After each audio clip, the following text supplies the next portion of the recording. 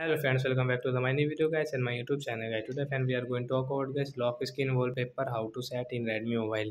Guys, you want to set guys your lock screen wallpaper in your Redmi phone. So how can you set today? I will show you in this video guys. So before starting video friend, first of all go and subscribe the channel guys, click the bell icon and like the video. So but now let's see guys how can we set lock screen wallpaper.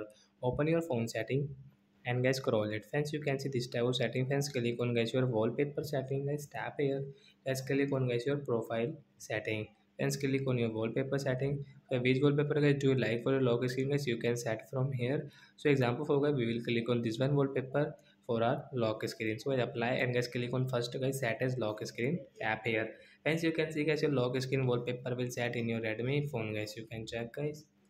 Friends, you can see your lock screen wallpaper. So I hope friends you understood how to set lock screen wallpaper. So that's it guys. Thanks for watching the video. Bye guys. We will meet on next video.